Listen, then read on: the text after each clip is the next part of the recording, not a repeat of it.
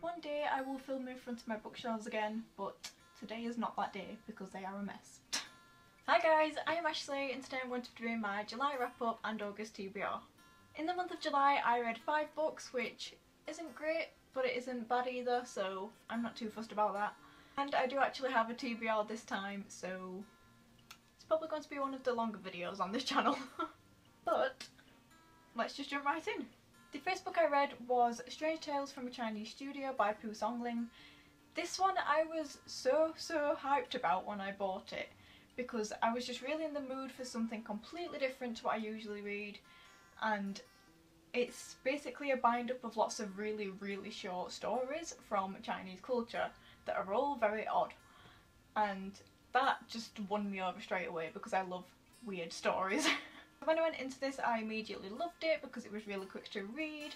All of the stories are about 2 or 3 pages long at most.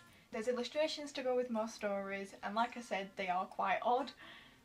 But then once I got about halfway through, the repetitiveness really started lowering my rating. While it was all around Chinese culture, it kind of all based on the same aspects of it, so there'd be fox spirits and ghosts and just things like that.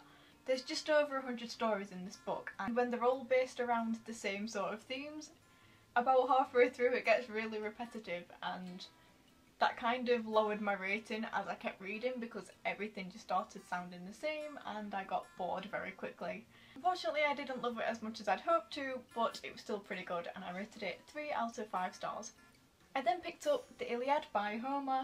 I have started getting into ancient classics and just reading about ancient civilizations, so this was my first official ancient classic. And I think I chose a great place to start because it really got me in the mood for more. So this is about the Trojan War. It just tells the story of the last few days of the war.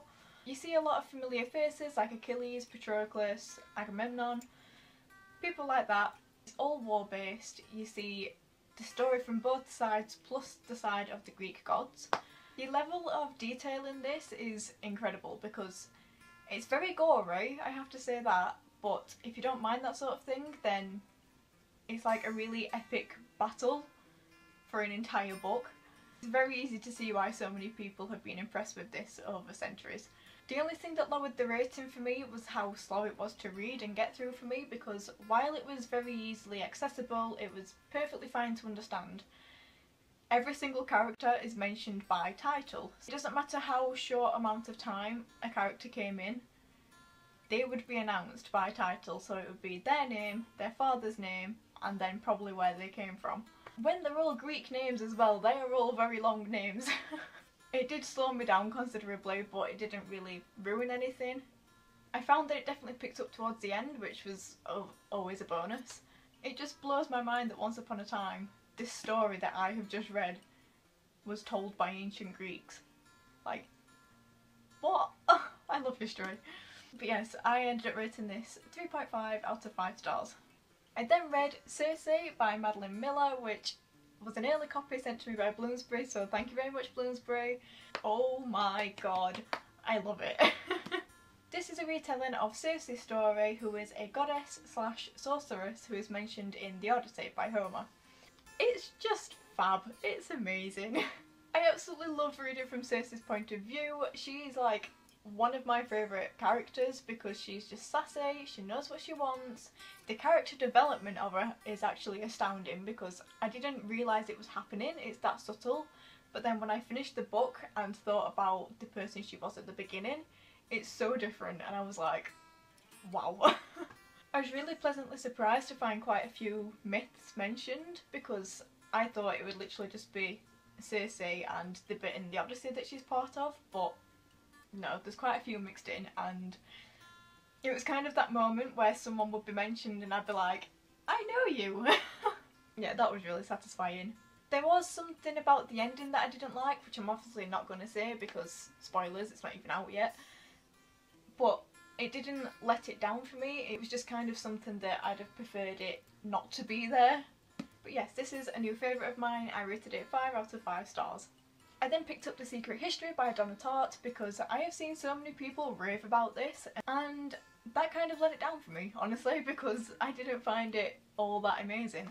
I can't really explain what this is about because it's either going to sound really boring or it's going to give away the biggest point in the story, so I'm not going to explain what it's about, but there'll be links down below. It's quite a slow book. It's the sort where the characters are really difficult. And I say that because quite a lot of people seem to love them, but I can't stand any of them. So I don't know how that works, but that happened. My first problem was that all of the characters are really, really pretentious and egotistical and just think they're better than everybody else, which is my biggest pet peeve in any human or character or thing ever. So that started off well. I did have hope because it started picking up about halfway through and it like went from 0 to 100 in about a page. It like takes such a massive turn. It's actually quite shocking. But this book is split into 2 parts, and the second I hit the second part it just kind of stopped there for me because it really slows down. Quite a few people have said that it really slows down at part 2, but for me it never picks back up again. So I kind of just went from being bored to oh my god what the hell is happening to just bored again, and that's how I ended it. Yeah, I was quite disappointed by this one even though it was really unique, so I ended up rating it a 3 out of 5 stars. And then the final one that I've read entirely is The Grimm's Fairy Tales by Philip Pullman.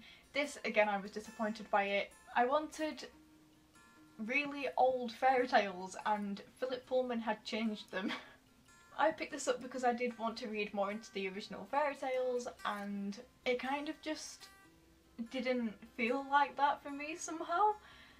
Philip Pullman had added bits to them or changed them slightly, and even though that was pointed out and he told which bits he'd changed, it just kind of ruined it a little bit for me because I wanted them to be as close to the originals as possible. And also the writing was really simple, so it didn't really like keep my attention for long, because it was just there was a miller who had a daughter and then this happened and then this happened and then the end. It kind of just got really boring after a while. I did really like though that at the end of each story there's a small analysis, and it kind of just tells you where the story originated from and any similar stories, because the Grimms didn't make the stories, they just collected them. So I quite liked reading about that. Other than that, it was a bit of a disappointment for me and I rated it 2 out of 5 stars.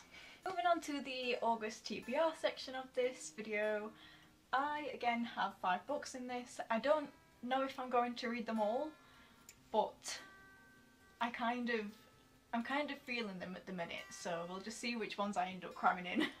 So at the minute I'm currently reading The Library of Greek Mythology by Apollodorus. Probably saying that wrong. I am actually hoping to finish this tomorrow, which will mean it's in part of my July wrap up, but I haven't finished it at the moment of me filming this, so I can't really talk about it. But this is just a collection of Greek myths, and much like the Iliad, so far it's very detailed on the names. I am enjoying it, but again it's quite a slow read because of the names, but I find it really interesting to read the original Greek myths, none of the retellings or anything, because I vaguely know them but not definitely, so reading this will be sure to rectify that. I'm also currently reading The Changeling's Journey by Christine Spores, which I'm so excited about. Oh! I am a friend of Christine's and I'm so proud of her for self-publishing her own book. I'm only about 50 pages in so far because, like I said, I want to finish the Library of Greek Myths before I go on holiday, so this will probably end up coming on holiday with me. But from those few pages I've read so far, I am absolutely adoring it. Christine's writing style, it just feels so whimsical and I'm here for it already. This is a fantasy inspired by Scottish folklore about changelings and fairies and all things like that. I think the title pretty much tells you the plot, to be honest. The Changeling's Journey. But yeah, it's basically a fantasy story based on Scottish folklore, told by an actual Scottish author, which is very rare apparently, so yeah, I'm very excited to read this one. So on this holiday I'm taking 3 books because I'm going for a week and I don't know how much I'm going to be reading, and there's quite long journeys and things like that. So one of them, like I said, is going to be The Changeling's Journey. The second one I think will be Wonder Woman Warbringer by Leigh Bardugo. This is the first book in a DC Icon series. It was sent to me by Penguin, so thank you very much Penguin, and as you can see this one centres around Wonder Woman. I don't actually know that much about Wonder Woman. I've not seen the film yet. I've not like read any of the comics or anything, or just anything that's come out ever. So I don't actually know that much about Wonder Woman, but I'm pretty sure this is sort of like an origin story or just in her younger years. Yes, I'm very excited to read this one.